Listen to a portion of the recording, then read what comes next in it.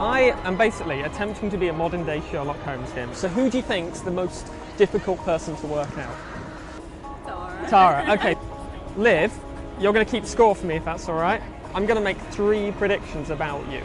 The whole idea is to try and work out a few of your personality traits. That's number 1. Lily, can you put your hand out? I'm going to put these in then. Don't let me touch them. Prediction number 2, and what's your favourite breakfast cereal? I like muesli. Muesli, very healthy. So don't let me touch. If I touch them, you get to do what you want with me. Not that, but flattered. Okay. Very scientific personality test. We used one in Cosmo. Have you done these before? Yeah. Okay, let's see how you come out on this one. Question 1. The day before your vacation begins, an important work project lands on your desk. What do? Do you A, tell your boss, no can do, I've been waiting for this trip for months? B, cancel the trip, you don't want to look like a slacker? Or do you C, work very hard until the last minute and then arrange for one of your co-workers to cover for you?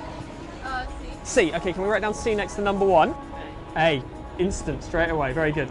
B. Okay, number 2. While shopping, you and a friend spot a top that you both love, but there's only one left. Do you let her have it? B. C. A. Finally, question 3. You hear about a great job that your college roommate has got. Do you think? Probably A. B. C. C. Okay, so we're 3 C's. So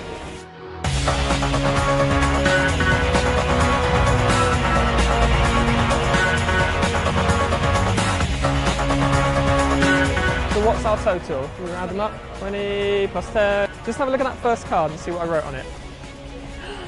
Just have a look at that last card. Oh my god. I don't really understand. Boy.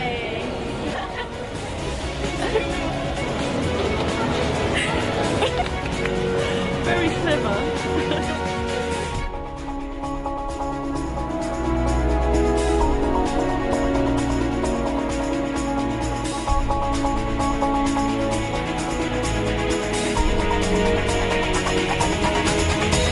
We're all a bit baffled.